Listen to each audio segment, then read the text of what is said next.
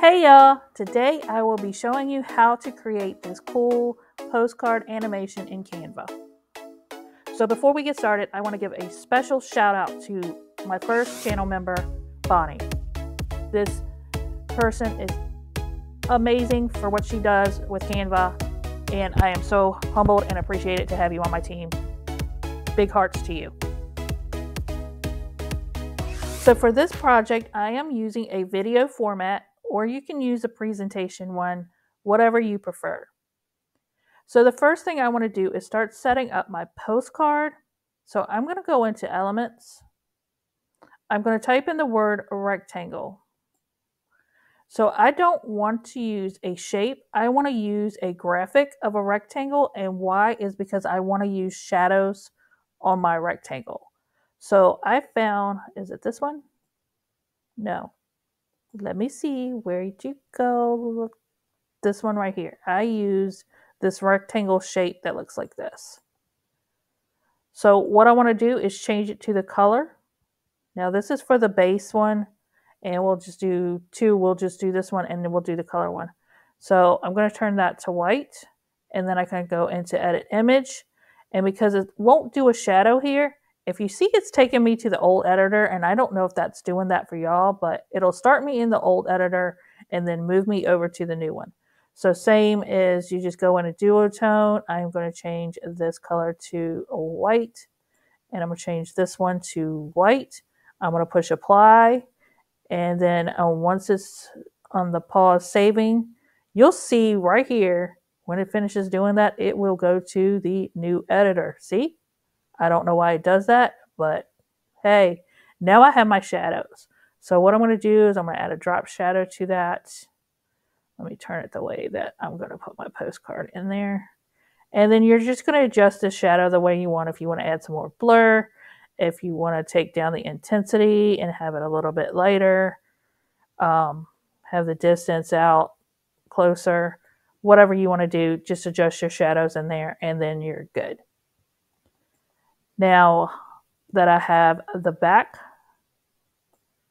for my, I think that little shadow is a little harsh, but we're going to go with it for the moment. So now what I want to do now, this was strictly white. So what I did for my background is just take the white, because if you just use white, you see you're losing that edge right there.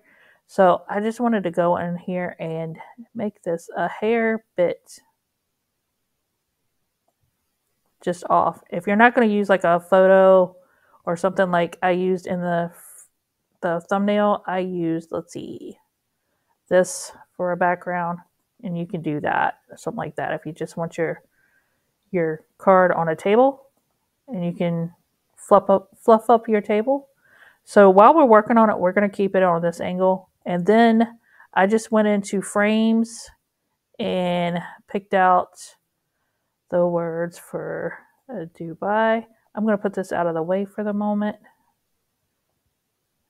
A. Hold on, where's an eye? Where's my eye? Eye.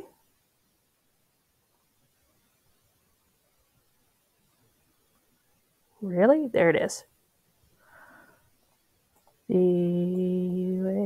All right, that's all of them. So I'm going to grab them and I am going to highlight them. I'm going to go in a position. I'm going to center middle. That way they look like they're all the same size. And then you can reduce them or make them bigger, however you want to do it for this moment. And you might want to do that again afterwards to fit on your postcard. So we can kind of see, I'm going to do it here, and I am just going to spread them out.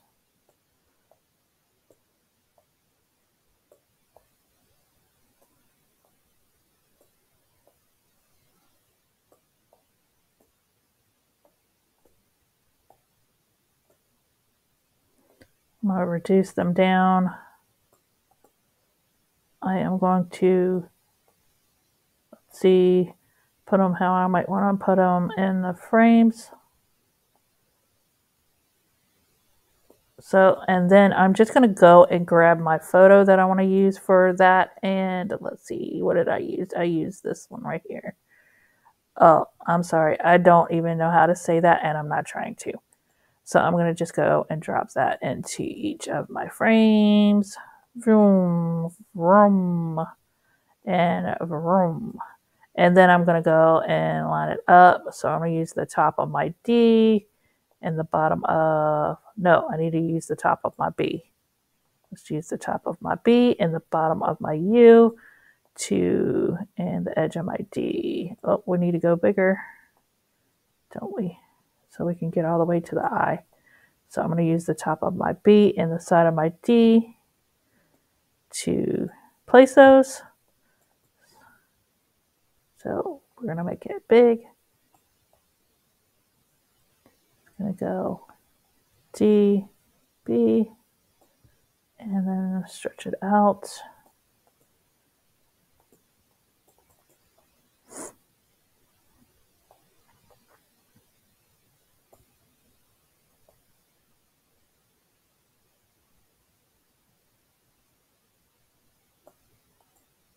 Let's see if it's looking lined up. If it's not lined up, it's just because I'm just kind of, you know me, showing technique versus being all pretty for these.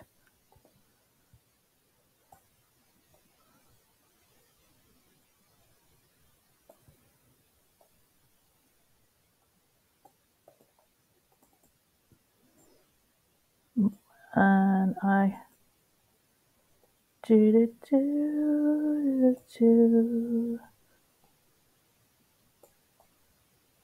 No. Need to be bigger. Need to be bigger.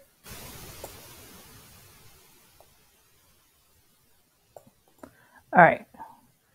Pretty close, if not. So what I want to do now is you can go ahead and group these if they're in the position that you want to. And then I'm going to bring my postcard back down, size my postcard to the size that I want to use for my postcard. And then I am going to go into position layer so I can grab that easy, grab that, and then put it on here like so. And put it on here however you want to. Let's see. Then you're going to throw whatever text you want on there. Like greetings from, and then let's see. You're going to put whatever you want in here, and you can put that up there. And however you want. Oh, do both words, silly Canva.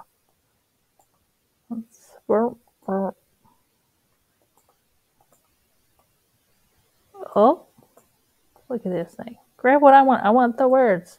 Come on over here. However you want to do it, and put whatever kind of text you want to do and jazz up your postcard. Okay?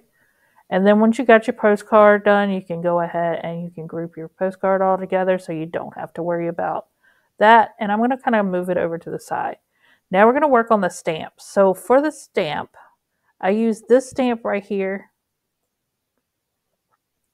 And it's a post mail stamp. So I want to do this, and I'm using this so I can actually use the thing. So I want the outside of the stamp to be white. So I'm going to go in here and I'm going to change that color to white. The center is not going to make any difference, but I am going to go ahead and change that to white also, just because. And then what you want to do is you're going to go over to Elements and you're going to grab a square frame.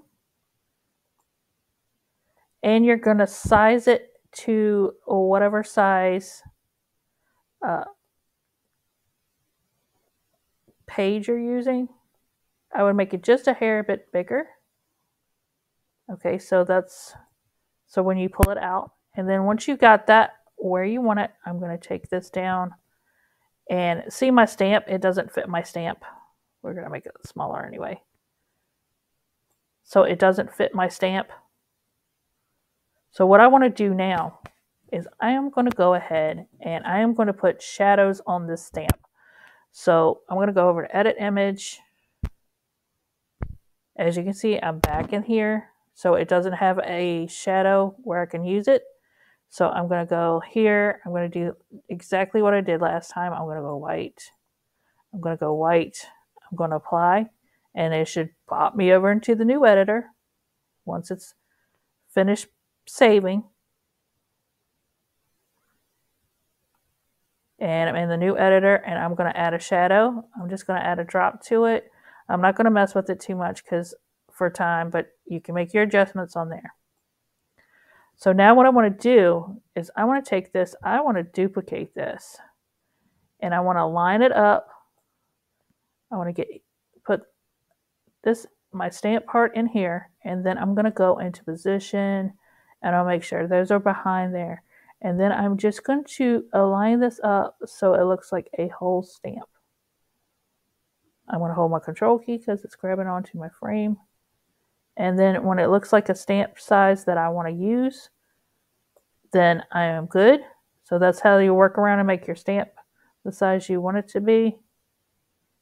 And I'm going to take this and I'm going to crop it down kind of to the edge. And then see how you have, now you have your stamp.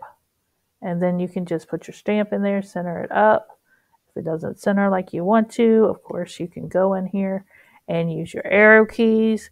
Bump, bump, bump, bump, bump, bump, bump, bump, bump. And that's how I made my stamp to fit the size of what I need. So now I can group all that together. Oops, you know me. Look at me hitting that daggone duplicate key. All right, now we're going to hit the group. And now I have my stamp. So I can move my postcard over here. And I can size it to go on my postcard. And I can go into elements. Let's see, what was that other Dubai picture? This one. Ooh, what are you doing? Where'd it go? Right here. And then I can just drop that into that frame. Hold on, because it's little, it might be little. So if you have trouble dropping something in a frame and it's big, sometimes you just need to reduce it down. So now I have my stamp. And I don't, if you're going to move, when you go to turn it, I would just highlight it, not group it. And then you can give it a little twist, like so. And there you go, you have your postcard ready. And what you're going to do is you're going to just duplicate the page. You're going to grab your postcard, straighten it back up, hit your little 0 there, and then all you're going to do is go out like so. And I'm going to make this go down some. We'll move this out of the way so y'all can see. And then I'm going to make this big. And what you're going to do after that, and once you get your postcard set up, you're just going to go in here, take your match and move, turn it all the way up, and then you're going to set your timing on your frame, on your pages that you want. And then, hold on, before we play, let's make this bigger. Ooh. And we're going to go and go, and then it's going to come out and fill up your thing. So for the other one that I did, I'm just going to duplicate this page real quick and bring it over here. And I think the transition between the two different ones, I think I used stack. So yeah, I used stack for in between those. So it was the postcards and then the stack to show the new one. So what I wanted to do with this is I'm going to take, so I'm going to do another postcard. So what I wanted to do here is I can straighten this back up so I can work on it and ungroup. I'm going to go into position to make this a little bit easier. I don't want Dubai or any of that stuff. So I'm going to highlight the first one, shift, highlight this last one, and I'm going to delete that. delete it. And then, that still isn't straight, is it? Straighten it up, girlfriend. There we go. And then I just took, if you want to do like something like a photo one, like, let's see, a ranch. Let's see if I can find a free one though. Oh, that's a good one right here. So what you can do is just take this and make it to the size. So most postcards have an edge. So what you want to do is kind of just put that in the center like so. And then you can put all your text on it. Then you can move your stamp over here. Move that. Let's get that position. Move that up to the top one, top part. Move it over. Put all your text on here. And then go back in here. Oh, you lost my ranch. There we go, ranch. And then see if we could find another photos, another ranchy, a range, free range. Oh, let's do the horses. All right, and then you can put your horses over here. And then what I would do is highlight these, twist them the other way like so. I don't need this page. I don't know why I made this page. Just delete this page. And then I'm gonna duplicate this page and I'm gonna do the same thing. So I'm just gonna grab that. I'm gonna grab my stamp. I'm gonna twist my stamp till it's straight.